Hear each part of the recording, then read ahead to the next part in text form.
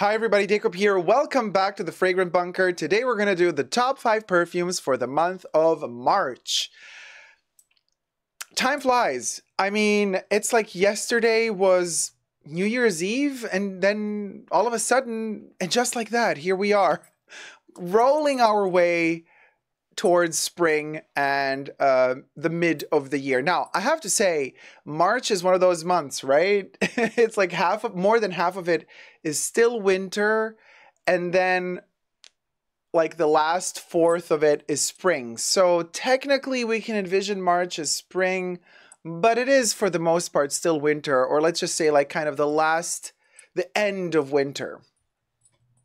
So let's get to it. Subscribe to my channel if you haven't already here on the tubes. You can push the notification bell to get notified every time I post a new video. You can also push the join button next to the subscription button to become a member. Today, gain access to extra perks. You can also join me on Patreon. Superdacob all spelled together there for extra perks. Thank you to my members and patrons who have already pledged. The first perfume is usually a fragrance that I love to wear in July when it's really, really hot, but, well, Northern Hemisphere hot, but I don't know why, for some reason, March this year, it's been calling my name, and you're not going to be able to really see it very well because I'm using a green screen generated image, so everything that's green is invisible, so I'm going to lift the bottle now. Here it is. It's invisible. It's the green bottle of Eden by Cacharel. And,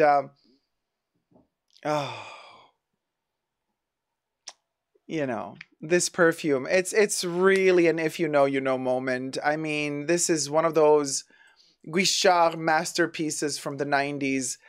Cacharel really slays with this one. You know, Cacharel actually is very underrated. I mean, the perfumes that Cacharel has delivered throughout the decades have consistently been conceptually top-notch. You know, a lot of these fragrances today fall under the cheapy realm, but they're much better than most of the most expensive niches out there, in my humble opinion. But just think about it. Anais Anais in the 70s, you know, Lulu in the 80s. Eden in the 90s. In the 2010s, Yes I Am, which I personally really like. Noah or Noe, another one from Cacharel, which is also really, really good. So they have been quite consistent. You know, they don't release too many perfumes. Yes, they have the tendency of releasing flankers once they release a new fragrance, but the new fragrances usually really hit the spot for me. And then decades later, they have such a magical power to them. So this is a tuberose-based fragrance and patchouli for the most part. You have those decaying, rotting fruits in this Garden of Eden or paradise. And man, oh man, I mean, I spray this one just behind the knee. It is that powerful. If you put it around your neck, it's just going to suffocate you and everybody else around you. I mean, it's that potent and intense. I would say... in general, this list today is going to be quite tuberose heavy, so bear with me. Tuberose, you know, is a flower. So here we have at the core of this one is also a very particular type of tuberose. But tuberose is a fragrance, is a flower that it has a cold heart, but it can also be warm. But it has a menthol type of nuance to it. It has a camphorous, indolic smell to it. If you take it there, I mean, you can, you know, there's ways and ways that you can deal with tuberose. The tuberose in here, if you really close your eyes and you envision a cooling, minty effect, you will sniff it out. If you envision kind of a cooling, almost like tiger balmy, nuanced tuberose, it's in here. And, but it's also slightly bitter, so there's a bitterness to it, which is really beautiful. Great for March this year because it's a weird chameleon of a fragrance. If it's warmer outside, this perfume can go cooler. If it's cooler outside, this perfume tends to become warm. So just like March can be a little bit confusing, you know, in terms of temperatures and rain, sometimes snow, shine. This one as well kind of plays very well that ball game. So it's very, very intriguing fragrance. For me, in March, 3 p.m. and onwards, this one is not an early fragrance for me, early morning fragrance. This is a late afternoon, early evening fragrance for me in March. Because then, you know, March still kind of tends to go a little bit colder in the evenings. That's when this one doesn't work so well. So you're going to need a warmer fragrance for the evenings. In fact, for the evenings, I have a beautifully elegant, like early evenings, not all the way into the night, but those early evening vibes in March to go on a date, maybe a dinner, or just spend the time alone. Now we're going into the sandalwood direction without the tuberose. Sparkling aldehydes, very, very delicately nuanced sandalwood accord. And that would be Paris Venice. I love this one. This is a beauty. Oh, so delicate, effervescent in a very, very, very beautiful way. This is beautiful for March. It's just Paris Venice or Venice. What can I tell you? It's a very, very subtle sandalwood. You know, it's a soft, I mean, Les Eaux de Chanel. Olivier Paul, I guess he envisioned these as colognes, but then Chanel's marketing team, allegedly, everything I say in this video is for entertainment purposes only, not rooted in truths or facts. Everything's alleged and just my opinion.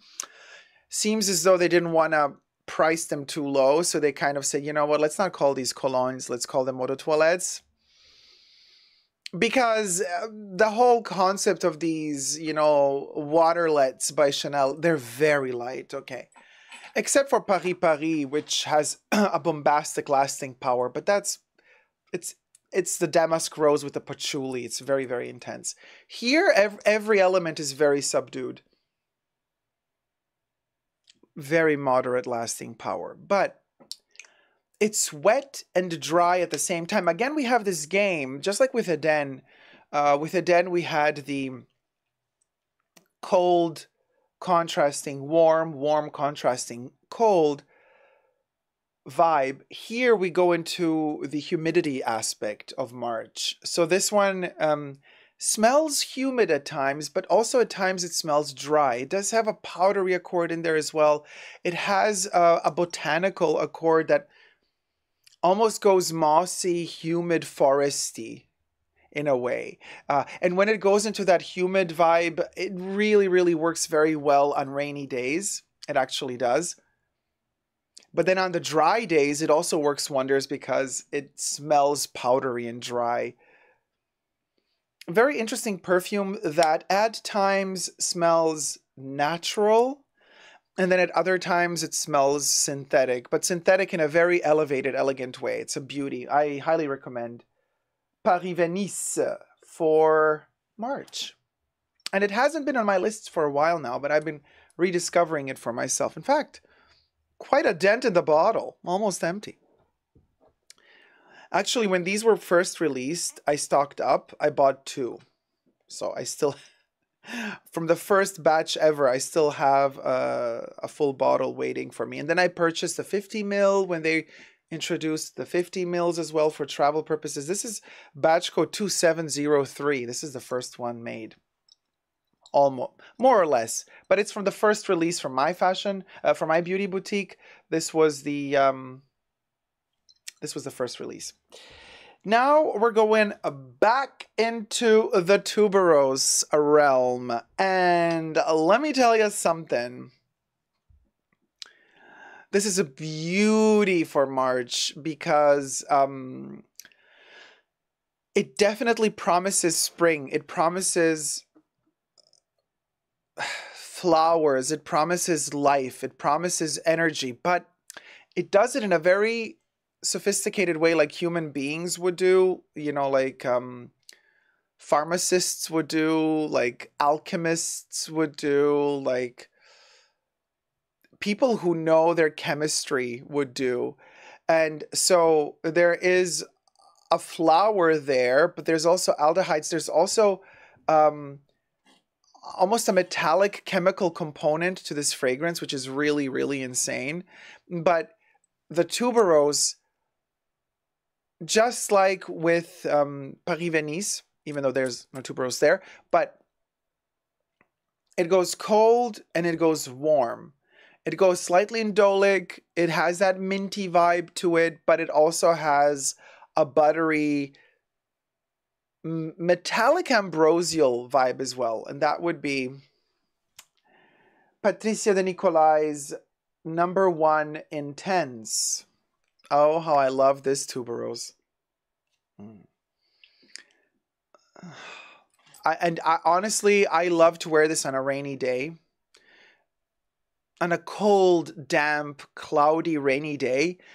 Because this one just blossoms and it makes you feel like, well, actually it's sunny outside. Actually it's warm outside. Actually it's dry outside.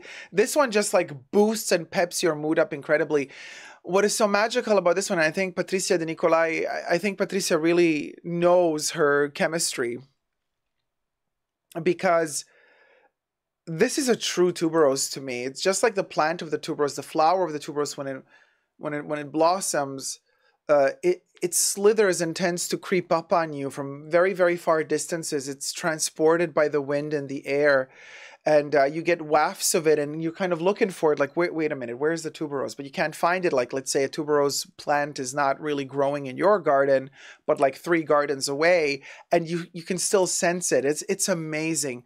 The same effect you get when you wear this on your skin. Like even 6 hours later, I would just get a waft of tuberose, and I would surprise myself. I'd be like, wow, where did it come from? And it came from the spot you sprayed it on. So it keeps you guessing in a way. It's a beautifully, masterfully playful, coquette type of fragrance. It flirts with you, just like tuberose would. And as we all know, the history of the tuberose flower, it was forbidden for young virgin girls to even pass by the tuberose in a bloom because, well, legend wants it that this fragrance... not this fragrance, well, this fragrance maybe too, but that the flower would make the ladies lose their virginity instantly, just from the smell of it alone.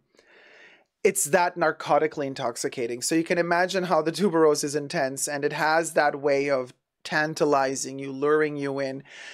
I think it's a beautiful way to initiate spring, because there's that promise of life and blooming life and energy and sexuality in the air. That's why I think it's kind of cool to have tuberose-based fragrances in March. #1 Intense from the 80s, still in production, now as an eau de parfum, not as an eau de toilette, with the added intense to the name, by Patricia de Nicolai, parfumeur créateur. Ah, what a beauty. The next one is another 80s fragrance. It is intense. It's opulent. It is in my list for March because of nostalgic reasons. The smell, you know, we could have gone with Obsession by Calvin Klein, but I wanted something a little bit more spicy, edgy. And yes, for many people, this fragrance is kind of... piggybacking off of Obsession by Calvin Klein, because Obsession did come before this one. But I love this one, and it's so special in its own right, and I respect it for what it is, and I think that in its own right it is a self-standing fragrance, even though it comes from an era where Obsession ruled the world. You can't see the green, but it's the Italian flag in ribbon form, so green, white, and red, but it is Moschino's first fragrance, and it's called Moschino.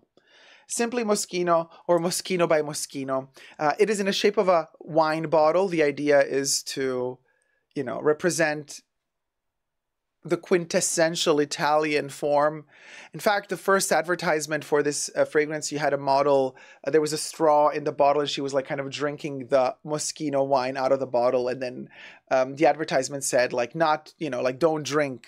It's not made to be drunk. You know, it's like kind of this whole playfulness, typical Franco Moschino, really. He would play with all of these notions and concepts of what's allowed, what's not allowed, transforming the imagery and the meaning of a product and making it all of a sudden mean something totally different than what you would be used to. So in this case, Moschino by Moschino is a wine bottle, but in reality, you know, it's also an earring.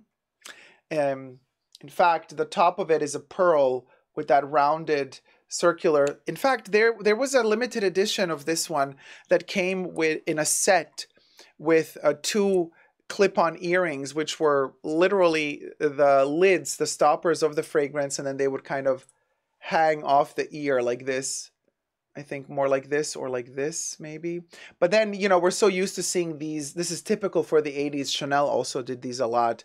That kind of glass pearl with the gold around it as clip-ons. So there's a lot of details in this bottle. You know, we have the first in show, the ribbon, but also presents Italy. And of course, you can take it off. So this is almost like a beauty pageant, and the bottle won first in show. Then we have the earring aspect. We have the wine bottle aspect. And then we have the smell. And the smell is a beauty. It's a mixture of a lot of different, I mean, you know, nowadays we don't call fragrances Oriental anymore. So you could call it an amber accord, quite spicy, dry as well. It does have aldehydes. Euroitalia is the producer of this one, or the distributor, still to this day. They've been distributing Moschino fragrances since forever. And yes, it has been reformulated, but I gotta say, it falls under the cheapy range. You can find this one on Amazon often as well. That's where I got mine for a really good price. And it's not really, you can't really find this one on the Moschino website when you know, you can order perfumes there. So this one has that kind of niche distribution, well, niche. It has that weird distribution. You find it in the weirdest places, but not like in big perfumeries. So in a way, this one is niche because you got to hunt it down. So we got the powder, we got the amber. There's a smidge of violet there, nutmeg, nuts, nuts, a lot of spices and nuts and woods. It has a floral accord to it as well. It's soft but spicy, and it's fluffy. It does have shoulder pads, very 80s. So this to me is a time travel machine back to the time when Franco Moschino was still alive. He was alive to see the launch of this one. You know, I like it because it's like a promise for life, and it's a beautiful, beautiful setback to the 80s, to a wonderful, glorious, decadent, fun, playful time in history for fashion, but also politically speaking. There was a lot of tensions, but there was also a lot of zest in the air, and people were experimenting, trying stuff out. Now, granted, this is the late 80s, so we're already kind of heading towards the whole grunge movement. I mean, Nirvana is just around the corner. Well, actually, they're already there, but you know what I mean? So this one almost smells like the clinging out of the grandeur of the 80s. This is kind of one of those last moments of the beautiful 80s era that is about to end, and we're about to enter a gorgeous 90s era. But this one is right there at the cusp. Just like March is at the cusp, you know, the ending of winter and the beginning of spring. So this perfume really sets the tone for me and defines this moment of transition. Yeah, that's the thing, transition. As you can see, it's a cusp of everything. It's an earring, but it's a perfume. It's a wine bottle, but it's a perfume. It's a beauty pageant, but it's also patriotic in a way, but it's a perfume. So it's, you know, if you kind of squint a little, it can be a lot of different things. It's a mutant in a way, very March. Number 5, and we're back to the tuberose. Perchance one of the mothers of all tuberoses from the 40s. Or was it 1939? One doth forget. Well, it's Robert Piguet, and it is Fracas. The eau de parfum concentration. What can I tell you? Check out my review of this one on my channel. We talk about the Black Dahlia when we talk about this perfume. We talk about mystery. We talk about suspense. We talk about thriller. We talk about noir. We talk about the more dangerous nuance of tuberose.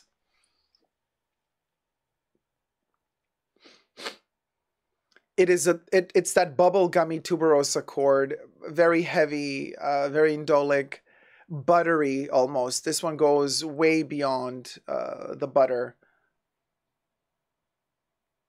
Indolic butter aspect of tuberose. It's very sensual, very sexual, but also very cold. So again, very March. It's very much, there's still winter there, but then it's also kind of, there's winter, but it's also spring. It's not hot yet, you know. It's still cold outside. And there's danger in the air. We don't know what's going to happen this year. Everything is, there's suspense. There's a willingness to find out what's going to happen, but at the same time, there's like a frozen vibe going on. You feel like you can't move forward. You're stuck in the past in a weird way. It's a very, very bizarre fragrance. It shocks you in a way. It stops you. It you know, in cold blood. It almost kind of makes you freeze. But it's also sensual. It's also very sexual. It's very erotic. It's very inviting, alluring, and dangerous. And you know, I remember a time when March, still quite cold, but it's especially towards the end of March, this one, when it's already spring, and then we're kind of, it's almost April, and then when April comes, the chlorophyll is going to blast and bloom, and the green outside is going to be so intense and green, and all of those feelings inside of you reawaken, and you know you get hornier, and you do more stuff, and there's more tension. There's more like you're gearing up for danger, you know.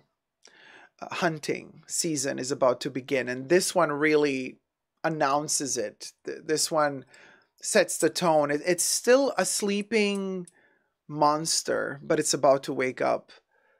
That's the vibe that Fracas is giving me this month. It's a dangerous sleeping monster, and it's about to awaken. That's the tuberose in this one. Very, very, very, very awesome, but also very dangerous. So get this one and use this one at your own risk. IYKYK. Anyway, those will be my top 5 perfumes for the month of March 2024. Hope you've enjoyed the list. Let me know your favorites for this month down below, and comment on any one of these 5 if you liked them. Or if you do have any of these, what would be your favorite instance in wearing them? Like, when would you wear them best? Maybe March is not the best time for you to wear these. Let me know. When would be the best time? Especially, I want to know for Fracas, when would this one be about? But anyway, you know what I mean? We'll go. Until next time, thank you guys so much for watching this video. Thumb it up if you enjoyed it. Subscribe, and never give up on love. Bye.